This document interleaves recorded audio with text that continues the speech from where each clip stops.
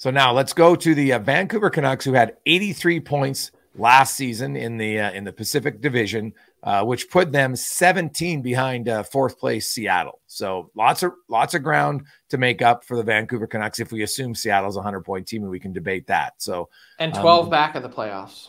Yes, and you look at the Canucks, and they made some significant moves, right?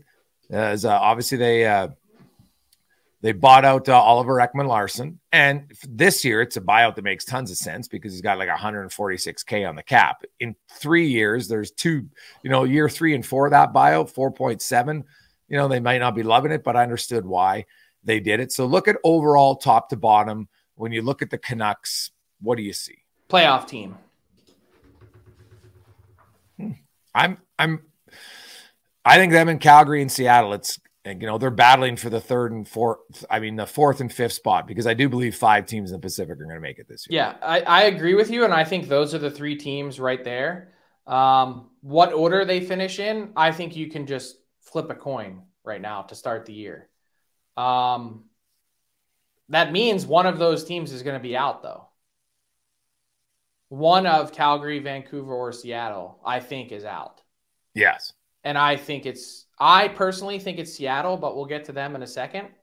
I just like the changes Vancouver made. I've talked about this before. Their back end is so totally different than if you look at their back end to open last season.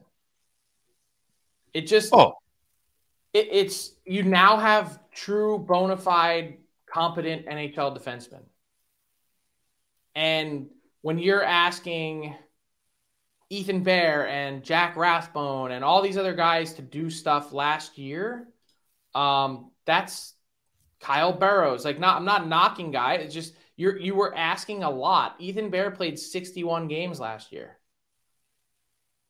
Yeah, he played 18 and a half minutes. So Ethan Bear, Luke Shen, who played 55, Ekman-Larsson, who played 54, Kyle Burrows, who played 48.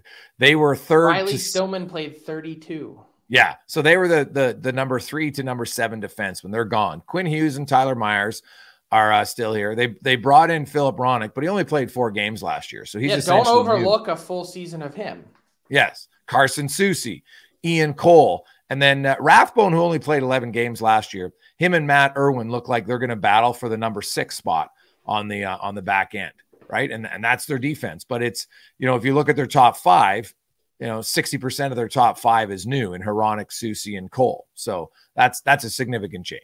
Yeah, Hronek should be, so his career average is 42 points a season. He averages a half point per game, a little more than that. Yeah. So you get a full year from him.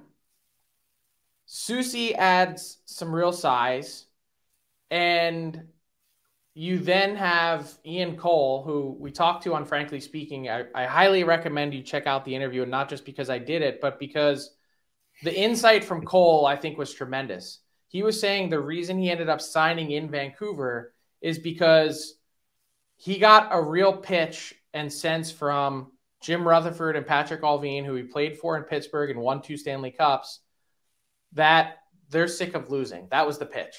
We're sick of it.